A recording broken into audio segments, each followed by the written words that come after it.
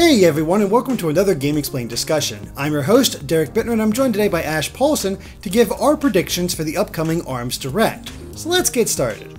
Alright Ash, so the rumors were true. Everybody thought we were going to get one more Direct before E3, and yeah, it's happening. But it's a little bit more focused than I think many people realize because it's only about ARMS with a new trailer for Splatoon 2 at the end. And I think we were talking about this a little bit before we started this discussion, and you kind of put it the right way. It's almost like the last Direct 2.0. Yeah, I mean, it feels like a take two of the previous Direct, which was, and it was kind of an ARMS and Splatoon 2 focused Direct. Now, I guess this one is more focused on ARMS with a Splatoon 2 trailer at the end, but it does just feel kind of like the second permutation of what we just watched. So it's maybe not feeling quite as exciting to me as a new Direct announcement normally would. Yeah, and I'm sort of getting that feeling as well. I mean, not that I'm not excited to see what else they have to show about ARMS. There's still a lot we don't know. They could show off more of the 2-on-2 mode. We could get a hint of what single-player content there might be.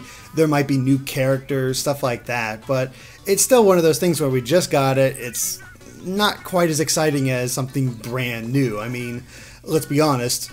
It's a little weird that we haven't seen anything from Pokemon yet. Yeah, I mean, I think that's kind of what I thought the Direct was going to be, I mean, especially given the history of the timing of Pokemon-themed Directs. I thought that we might get like a Pokemon Stars Direct or something, assuming that's actually real, but we didn't, and it's going to be another ARMS-focused Direct, and I don't want to make it sound like I'm like going in on ARMS. Like, I just tend to find the specific game-focused Directs to be a little more, or a little less interesting overall, just because there are no surprises usually. Like, for me, the coolest thing about Directs are the surprises, like the surprising announcements and cool things like that. And when you have a Direct focused on a game, usually the surprises are not quite as plentiful. Now, you say that, and the last time, like, I think to the Smash-focused Direct and how we got all kinds of crazy stuff for that.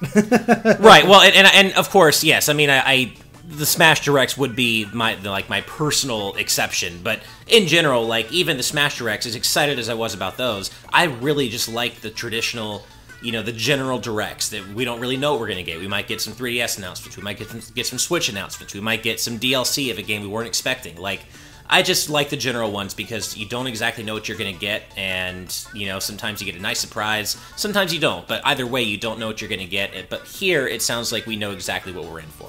Yeah, it definitely seems that way, and, I mean, I'll be honest, I'm excited for ARMS. I still think the game looks really fun.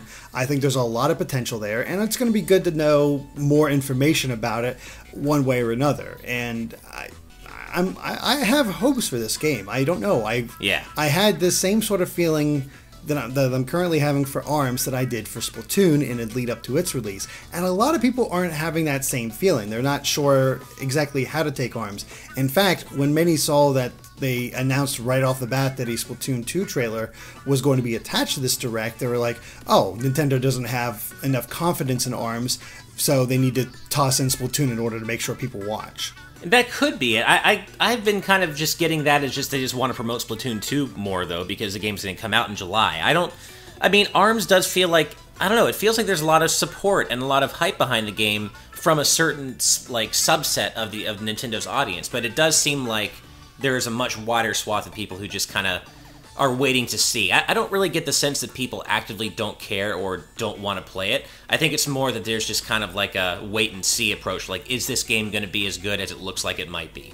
And, I mean, to me, it does look like it's really going to deliver. I mean, I played it at various events now, and, I've generally enjoyed myself, but I also see this being the kind of game where I end up being really terrible at it in a competitive sense, and, like, stop wanting to play it online very quickly because I'm always losing. Because I don't see this being the kind of game that I get really all that good at. So we'll see, but it does look really fun, and, I mean, every time I've played it, it has been fun. Yeah. See, I feel like I have a better shot at this game being decent competitively online than I do Smash Brothers, that's for sure. Yeah. So, yeah. I mean, I haven't played it at all yet, so I don't know the exact ways that you play or anything like that, or any of the little minutia of the moveset. But, I mean, that's what I'm kind of hoping for, is to see what makes this game worth buying. Like, what... Right. Like, we've gotten character reveals, we've seen stages, we've seen hints of other ideas and stuff they can do.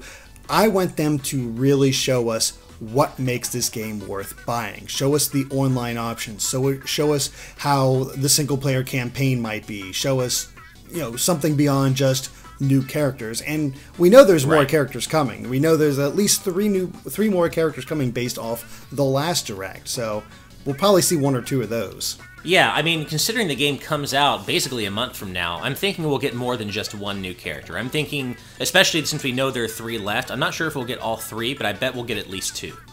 And I could see them maybe like saving the 10th character for like just a one-off reveal, closer to the game's release. Like they just released a new character, kind of like they did with Helix.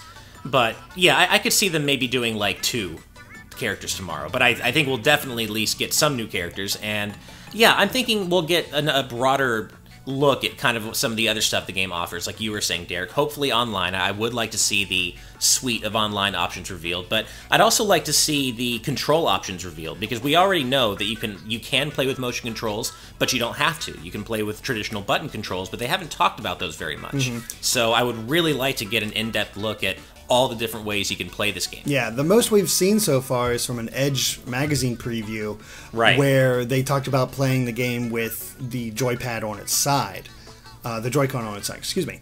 And it definitely seemed extremely limiting in that case, where you couldn't even curve the arms or anything like that, and it definitely limited your options. Now, granted, if you're doing a 2-player mode when you only have 2 Joy-Con, at least you're both under the same limitations, but I have to imagine controls are significantly different. At least you can do a little bit more if you're using either the Joy-Con grip or the Pro controller. And I'd like to see how exactly that works as well. Yeah, I think probably more than holding the Joy-Con on its side, most people really want to know how the Pro controller works and how also just holding both Joy-Con vertically works. I know that's those are the 2 control schemes I'm most interested in learning more about, not counting the motion controls, because I actually didn't hate the motion controls. In fact, I liked them. When I played with Andre back at the event in January, I thought the motion controls worked pretty well. I don't know how much I'd want to use them in competitive play, but for casual, like a party type setting, I thought they were actually pretty responsive and accurate, and especially, compared to some of the motion controls you've gotten in previous games with, that really try to ask for complex movements and don't quite give you the results you want. And ARMS seems like it actually does. Yeah, well, that's what I've kind of noticed, at least maybe from the stuff I've viewed, and then maybe that's why I'm a little bit more excited for it the most, but I see sort of this elegant implementation of the motion controls where you just reach out, push your arm forward. You don't have to actually do a full-on punch. Just move your arm forward and then just curve your wrist slightly in order to curve the actual controls. And it's based on all the videos, that seems to work pretty well. So it's not like it's going to be even overtaxing. It's all about like really getting those motions down, knowing how to do it, pushing the buttons at the right time, and getting this really good feedback on it, and that's what has me excited for the game. Although I can tell you that when you get into the heat of a match and you're just trying to throw out punches desperately, all that considered, oh yeah, you just press the buttons at the right time and just make these little nuanced movements, all that goes right out the window and you immediately start flailing around like an idiot, like you do in any other motion-controlled competitive game. So, but like by the end, I was definitely sweating because I was like, whoa, I moved so much more than I needed to, but that's because I really got into it, which is a good thing. Yeah, exactly. To me, that you're just button mashing and just in motion control basically. Form. It's like, yeah, please, exactly something hit, something work, something do this.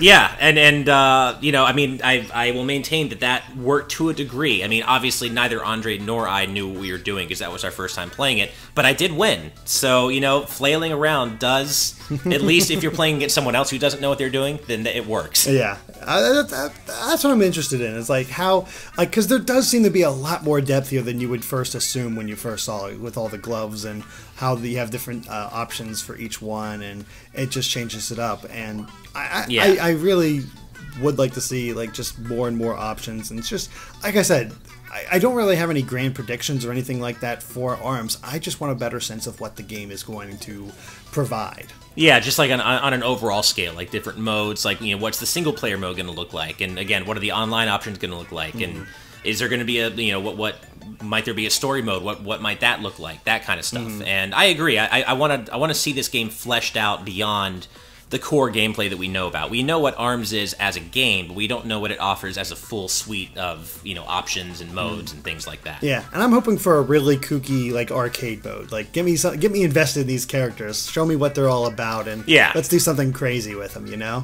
That's what I'm hoping to see. And I mean, I'll say one thing. Like, one thing that's been really consistently strong about this game is the character designs and the character reveals. I really liked Min Min. I really liked Helix's design. So I'm really genuinely excited to see what new character or characters we might see tomorrow, because this is a really strong lineup of characters design-wise, I think. Yeah, it's always interesting to see what they drew inspiration from, as far as just somebody with stretchy arms. Yeah, and how they do that. Yeah, well, I'm gonna say that Springman's obviously based on the Mega Man 7 boss, and they still have to get a DLC costume in there for the other Springman, the real Springman. The real Springman, sure. The OG Springman. That would be pretty funny if they managed to do that. And other people are like, you need to have Little Mac in there. Right? No, yeah, Little Mac, and God, they even in the most recent Punch Out, they had DK with boxing gloves. So God, maybe even get DK in there. Not really, but.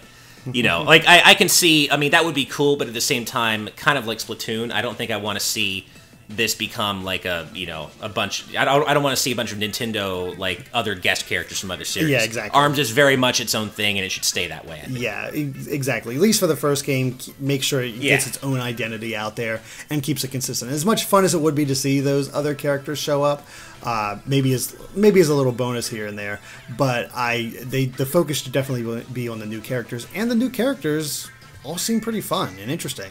Like, I still love Min Min. Like, I think she might still be my favorite, just because it's brilliant to use ramen noodles as your basis for a character. It's like, that's so cool. Yeah, no, I love that. Like, I'm a big fan of just the kind of goofy, over the top, fun style they're going for. Like, it feels like they're revealing characters that are very much like the original Street Fighter 2 cast, but in a much more modern and obviously 3D setting. Yeah. I mean, it kind of does work, where you think of Ribbon Girl as Chun-Li and Min Min as Cammy. Not sure who Mechanica would be, but right. Well, I guess I mean, in terms of how, like, just how different each character's silhouette is, like, there's no way you're going to mistake Dalsim for, like, Blanca or E Honda. Much in the same way, there's really no way you're going to mistake Mechanica for someone like Master Mummy or Ribbon Girl. Like, they're all very unique from character to character. Yeah, and that's been a very strong with this game ever since we first saw it. And looking forward to seeing what else they show. But unless you have any other predictions, I'd say let's go ahead and move on to Splatoon 2. Nope, I'm good. All right, then what do you think we'll see from this trailer of Splatoon 2? Well, I know what I hope we'll see, and what I hope we'll see is the single-player mode. I loved the Splatoon 1 campaign. I loved the single-player mode in that game, and I've been just waiting to see what the Splatoon 2 campaign is going to be like. And what I'm hoping for is a much more fleshed out, much more, much longer-lasting single-player experience. So they haven't talked about that yet. They've obviously talked about some of the new and returning stages. They've talked about Turf War. They've talked about Salmon Run. I feel like it's time to talk about single player. So that's my prediction. I think you're on the right track. It does feel like it's the right time to show off the single player, especially since we've been having those Squid Sisters stories. And I've been too busy to actually cover the latest one, so I don't know if you've read it or not. But in the latest one, Callie's missing. Like, Marie can't find her. Wait, have I read the latest Squid Sister stories? Those are like the most exciting things of whenever those new stories go up, that's like the most exciting thing that day. Of course I'm caught up on Squid Sister stories. There you go. But I mean, maybe that leads into whatever happens in the Direct, where, oh no, Callie's missing, we gotta find her, or something to that effect. Who knows? I hope so. I mean, we've talked about this before, but I just love how they're having so much fun with the lead up in Splatoon 2's marketing and playing with the story and kind of marrying it with real world stuff. It's so cool. I really want to see what the Octarians are up to this time around, and what they'll do with the Octolings and all the different methods there. And I really do just want to see more of the single player campaign, because it was just so good. Like, what crazy new ideas will they show off? Well, and not only that too, but Splatoon 1 single player campaign, as fun as it was, it always felt it felt like it was kind of a side mode compared to the main attraction, which of course was online multiplayer and turf wars and all that.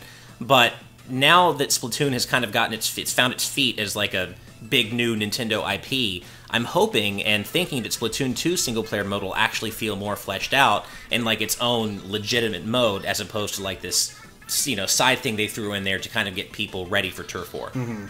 That'd be my hope too, but I don't know why I have this gut feeling that it won't be that more fleshed out than the original. I don't know why I think that, but it just feels like that because I don't know, the multiplayer still seems like the main focus, and it makes sense to just use the single player once again to get people used to the new systems at play here, especially since this might be a lot of people's first time with Splatoon.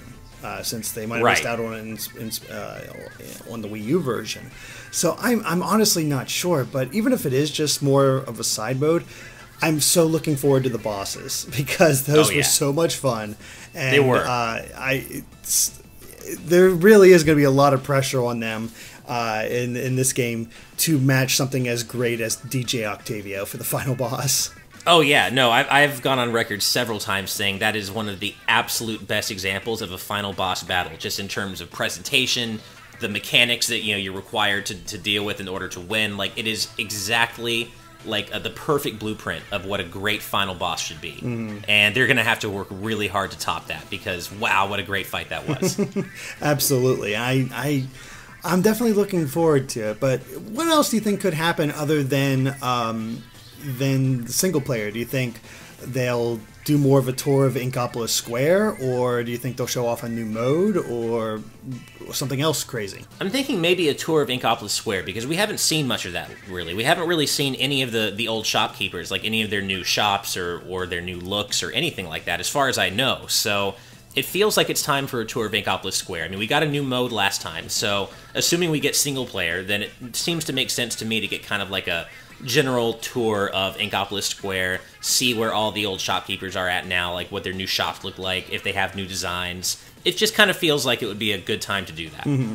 Yeah, the only one we've seen up to this point is Krusty Sean, and we've heard about the others and what they're up to, so sort of thanks to the Squid Sister stories. Got a slight idea of what they might be doing now, but it's definitely not concrete. So I would also appreciate a tour of Inkopolis Square and get us a better idea of what this new place is like, what this new hub has to offer. As far as the new mode, I think that one's the least likely, in my opinion. Mm-hmm. It could happen, but I don't know. It just feels like the right time to really go into the single player, especially since the last time we got a trailer was for Salmon Run, and they talked about, don't worry, we're going to be talking about the Octarian soon. Well, right. It's time. It does seem like it's time for that. And I wonder if along with that is going to come news of playable Octarians. Like, I wonder if finally, because remember in Splatoon 1, all those hacks, like people were data mining and hacking, and like we kept thinking that a patch was going to come to enable like playable Octolings, but it never happened. So I'm wondering if it's finally going to happen in Splatoon 2. I really hope that's the case. I have a feeling if it is going to be the case, they're not going to show it. It feels like one of those things, if there's going to be playable Octolings, it's going to be something that they'll keep hidden, and then 2 days before the game comes out, hey, we have Octolings now.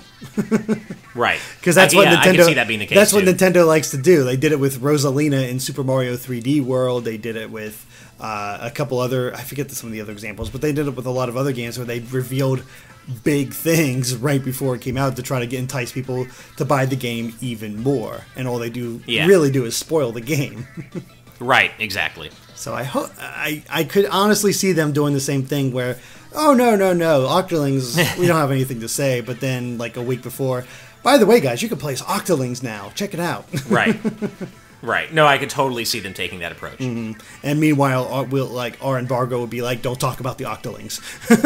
Right. Yeah, exactly. That's kind of what happened with us for Smash, too, because like we had heard from other legit sources that we knew what stages were in the game, but then we couldn't talk about certain stages, even though everyone else knew they were in the game, too. It was so weird. Mm-hmm. Yeah, it's just one of those odd things, but hey, at the very least, if we do get playable Octolings, I'll be very happy. I'll probably choose one, honestly, because I really do like their design. Oh yeah. So yeah, we'll see. We'll see what happens. But honestly, I mean, there's not too much else to say because we're only getting a trailer, so it's not going to be too much. It's going to be maybe 2 minutes long at the most. All I know is that once it's up, time for analysis.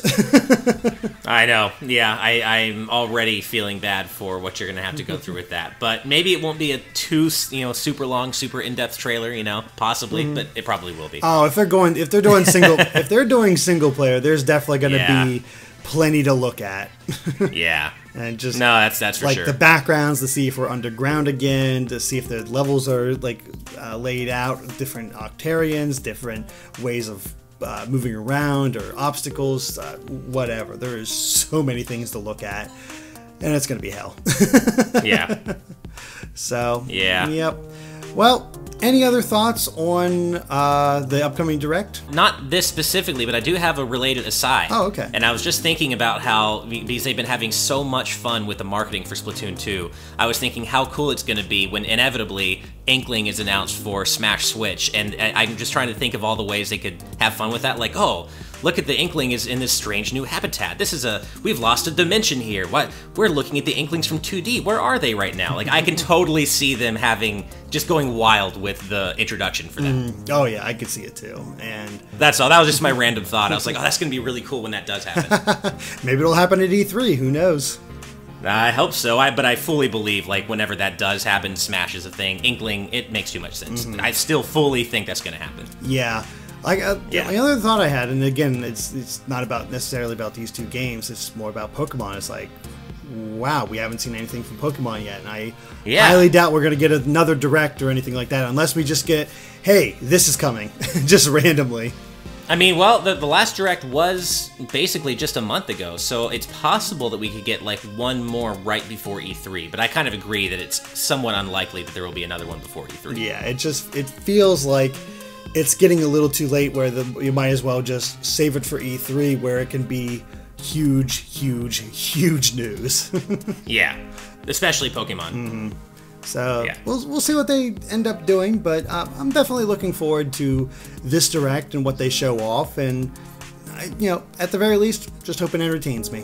Yeah, and I mean, it's with like I said, with the marketing they're doing for Splatoon 2 and the whole approach they're taking, at the very least, even if there aren't that many exciting announcements, it's going to be entertaining. Yeah, that's for sure. Yeah. All right, well, I think that covers it for our ARMS discussion, so thank you for watching, and if you like this video, be sure to like us on Facebook and Twitter at GameXplain, and make sure to subscribe to GameXplain for more on the Direct and other things gaming as well. Until next time, bye.